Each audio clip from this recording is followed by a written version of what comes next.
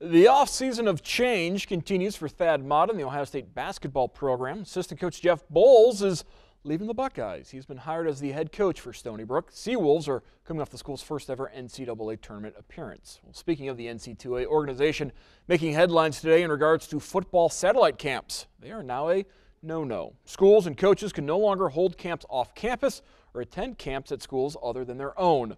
Recruiting, of course, the lifeline of Urban Meyer's Buckeyes, and earlier this week he admitted it is tougher for Ohio kids to get that coveted OSU offer.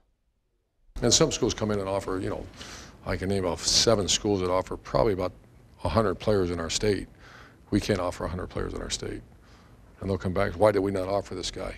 Well, we certainly think he's a fine player, we're a little slower to offer.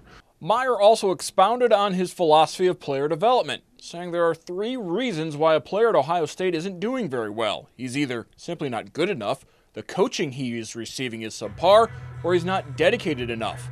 According to the 3-time national championship coach, the vast majority of the time it is the 3rd reason. There's something wrong with the chemistry in your unit room.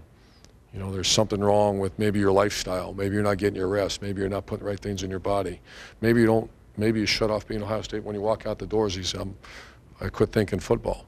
And so that's our job to address that and find out. So it's only one of those 3 things, and 90+% of them are the last one. Why did Curtis Grant, why did Stevie Miller, why did all these kids play so great that end of their last year? Because they fixed that number 3, because they were always good enough, but they didn't play good enough.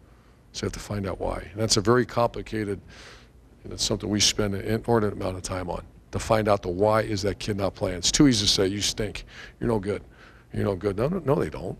They've done something very well to be here. And the reason I'm spending so much time on that, you just got this 20 minutes what we just spent with our team about what you have to find out that reason. And then you find out socially they're not doing what they're supposed to do.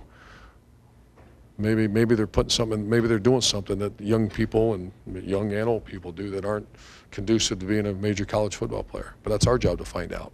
It's too easy to say you're not good enough. We don't do that here. More from Meyer available online, the Buckeye Insider 2016 playlist on our YouTube channel.